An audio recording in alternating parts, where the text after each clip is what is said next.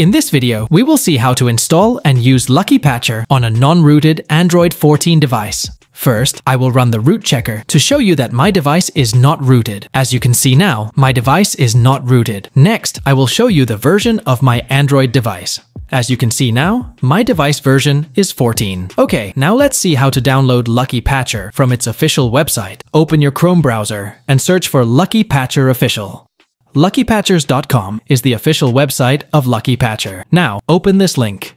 Scroll down and download Lucky Patcher just like I am doing.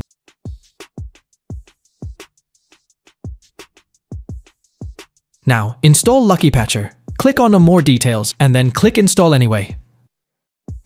Now, open the LP installer. Grant permission. Click Yes. Enable the required permission. Now, install it. After installation, open it.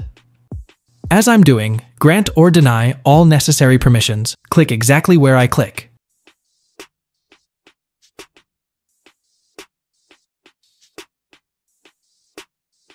Now, click on your game and then click on Menu of Patches. Click on APK Rebuild for in-app and LVL emulation. Tick the options here. Click Rebuild the app. Click OK.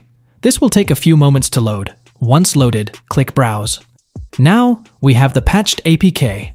Open your settings and grant Install Unknown Source permission to Lucky Patcher.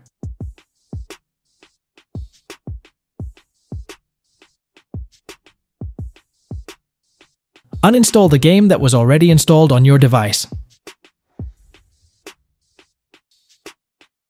Now, open Lucky Patcher and install the patched APK. I will now show you that the game has been successfully patched.